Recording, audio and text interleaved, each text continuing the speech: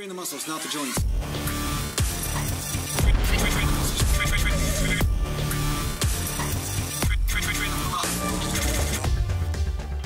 Welcome back to Natural Glam Bodybuilding. Today I'm going to talk to you a little bit about getting stronger. Now, there are people debating all the time about what is the best thing for bodybuilding, what's the best thing you should concentrate on. Other people are just, let's just say they're low intelligence or something. I don't know what it is, but they're always like, Jason, there's only this one principle that matters for everyone because everybody's the same. And obviously, I talk about it all the time on this channel. Not everybody is exactly the same. I know that there's certain people out there that they refuse to look at reality in front of them. You know what I'm saying? They see a tree, they see a car, they see a camera, they see a rock, and they say it's all the same. Well, you know what? It's not all the same. I mean, we know that not everybody's the same, and it doesn't matter how much you identify with something other than what you are. It doesn't change reality. It doesn't change the laws of reality that are shown before you, you know? Unless, of course, well, there might be exceptions to that even. There might even be exceptions. I mean, I think there was one person I know of, well, I'll explain it right here. Now, I guess there are certain exceptions. I mean, sometimes people maybe can become something other than what they are. Maybe they're a different organism. I mean, there was a great story that was in the 80s. I mean, I don't know if you guys ever watched this, but there was a great story in the 80s about an organism who became a great boxer. His name was Rocky. So that example, you know, push that example aside, okay? Just let's take that out of the whole box here, you know, where, you know, a rock transformed itself into a boxer. We could honestly say that there are different principles that apply to you at different times in your training. And sometimes a beginner will notice certain things. And beginners always do this. They always notice certain things that work for them. And then they say, okay, this is perpetually going to work for me for the next 3 decades. And I'm going to tell you right now that it's not the laws of physics that change, but there's certain weak links in your body that develop over time that you need to address in order to get to the next level, which is why plateaus exist. A lot of times there's a weak link. It's not just genetics, although sometimes genetics are there. Sometimes your body does have a limit to what it can produce, muscle and strength-wise. But there are also the weak links that develop over time where you just can't get any further. Like, for instance, you're driving a fast car, and then the engine is too powerful for the transmission. Then the transmission blows, you know, and then you need to upgrade the transmission, and then therefore you can go faster. You know, you can switch gears and stuff and not worry about blowing out the rear end of your car, right?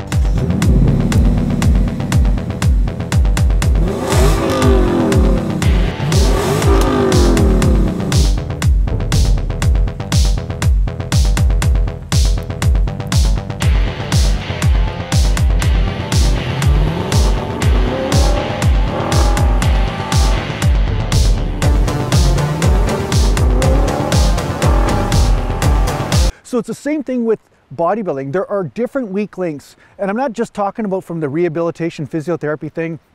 Sometimes it's about hitting a muscle in a different way or using a different exercise or whatever in order to get some additional strength in that area, which adds synergistically to an overall strength of development. So that said, title of the video, does strength matter?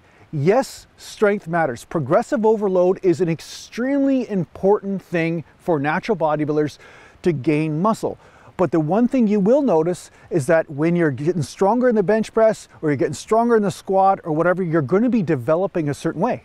Your body is going to develop certain muscles in a certain way, and you're going to notice that from a bodybuilding standpoint, perhaps it's not developing the way that you think would be best for overall symmetry or maybe the look of the body, or perhaps you have some sort of recruitment pattern that is causing you to over-recruit some muscles and develop weak links in others, right? So we see this all the time. Like, I remember I was in a bar when I was like 20 years old, and there's this guy, he was really skinny, but he could bench press more than I could. And I was like, oh geez, that's weird. So the guy had a really refined nervous system, but he had the arms of a pipe cleaner. You know what I'm saying? So his arms were like pipe cleaners, but he could bench press a lot of weight. And his chest was okay developed, but it wasn't more developed than mine was at the time. So strength contributes, but it's not the whole thing. And as far as not strength just with the compounds, if strength was enough, my strong masculinity would be enough for me to become huge. Huh? Hey. You need to develop strength and strength endurance in the isolation movements as well as the compounds in order to develop a balanced physique. And yeah, like I said before, sometimes your body will throw curveballs at you. Like, you know, me having a dislocating shoulder and a torn rotator cuff over here from hockey and stuff. That has changed the recruitment pattern of my muscles also from before. So I've always trained exactly the same as I train now, always, except for the fact that I have to now concentrate more on isolating certain areas because those areas don't necessarily get hit doing the compounds the way they used to. You know what I'm saying? So sometimes life will throw you curveballs where you are forced to get stronger, but maybe in different lifts than you were strong in before in order to stimulate those muscles that are lagging behind or those muscles that are just not getting recruited like they used to. So progressive overload is extremely important. You do want to gain strength because when you gain strength, now you're going to be able to rep out with higher amounts of weight. So even if you gain strength in the 10 rep range or the 12 rep range or the 15 rep range or the 8 rep range, these rep ranges are still a sign of strength. If you're able to do 100 pounds more for 8 reps than you were before, that's a lot more strength, right? There's a little bit of endurance in there, but not much, but there's a little bit of endurance, and that still is progressive overload to a point, right? The big mistake a lot of people make is that they think progressive overload is only applicable to 1 rep sets, like my maximum press for 1 rep is this and now it's that. That means I've gained in strength. Well, that's the dangerous way of going about it. I mean, if strength is all that mattered, you know, then Jedis would be huge. Like Jedis would be massive bodybuilders, you know what I'm saying? Rise, rock, rise from the ground, rise! Or Harry Potter. Harry Potter would have been massive, but Harry Potter was a tiny puke. Leviosa! Leviosa! Rocka Leviosa! It's really true, rocks are stubborn. The thing's supposed to lift. Huh? Leviosa! Can you give me a hand here? Oh, this was already on the ground. This isn't yours. In my experience, for most people, not everyone, but for most people, that's the dangerous way of going about gaining strength because not everybody has tendons made of steel, you know what I'm saying? So because of that, I found that it's better to use conservative rep ranges along with heavy days. I'm not saying to never go heavy, but using 5 rep sets or 4 rep sets or 6 rep sets, you don't have to do it all the time in order to gain that strength that you're looking for in order to shock those fast twitch fibers or to stimulate the nervous system. You want to mix that up. And when you mix it up, not only do you get the nice blend of recovery, but you also get the nice blend of creating that perfect groove and stimulating that nervous system to learn how to fire more muscle than it ever fired before. And so there's a nice balance between the two that goes on. All right, let's do a little bit of heavier weight today, 295. Haven't done this for a bit, so be a little shaky. I'm just gonna do a few reps. Make sure my body feels right to it, you know?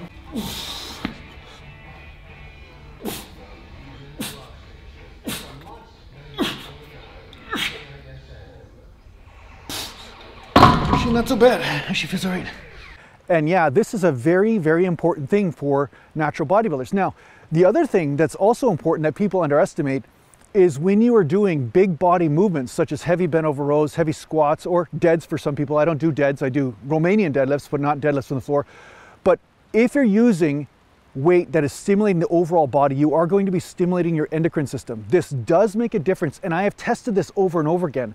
Like my threshold when it comes down to squats is when I'm squatting 4 plates or over, I notice that my body shifts.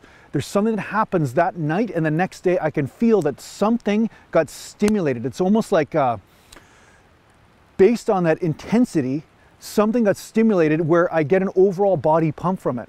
So there are going to be certain movements that give you an overall body pump. And then when you go to your isolation exercises or you go to your other compounds or the smaller lifts, you're going to notice that you get more results because of that. So adding weight or using certain amounts of weight, there'll be a threshold, and sometimes you need to apply progressive overload until you get to that threshold where that body gets stimulated into growth. Now, it might be a different amount of weight for each person, depending on their technique, depending on how they do things. So I'm not saying 4 plates for squats is necessary for everybody. I'm just saying that's what I found with my body, with my specific technique and the way I move and you know, that sort of thing, right? Because I know a lot of you guys don't like the way I move, but the bottom line is that's just the way I move, man. Huh? I'm the only guy that can do like a dance battle and twerk at the same time as squat, huh? But you can't do it. So the mistake I see most people make, or a lot of people make, and I've made the same mistake, that's really how I saw people make it, I saw myself make it, is that they concentrate purely on progressive overload, so much so that they forget to include the endurance work or the hypertrophy work.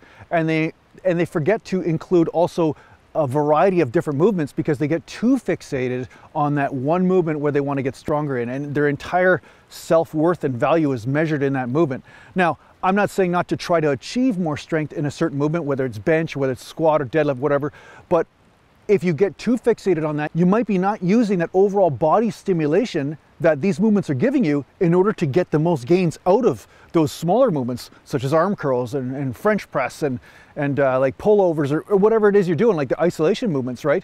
So when you concentrate too much on progressive overload, sometimes you're not concentrating on strategic range of motion or the isolations. Guess you should have taken my advice, eh, smart ass? Hey, full range my ass.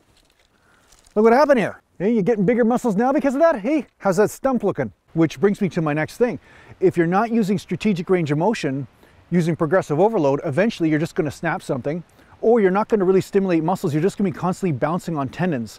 So that's why you see some guys that are pretty strong, but they haven't developed a lot of muscle because it's almost like they just have bouncy tendons, or they've learned to use momentum in creative ways in order to get the weight up, but they're not necessarily stimulating the muscle. So you have to find out what person you are. What is it that you are doing that is the weak link in your training? That's really my emphasis on this.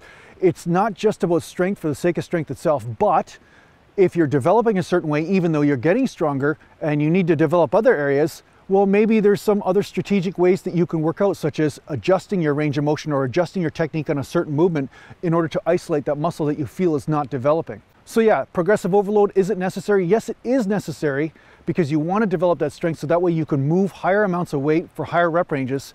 But at the same time, you don't want to get too focused just always on progressive overload, because you might be missing some critical things that'll help you with growth, which is some of those techniques that I talk about on here, such as strategic range of motion and constant tension under stretch, right? If you're just focusing on weight for the sake of weight itself, you know, you might start swinging the weight. You might start changing your technique just to get more weight up.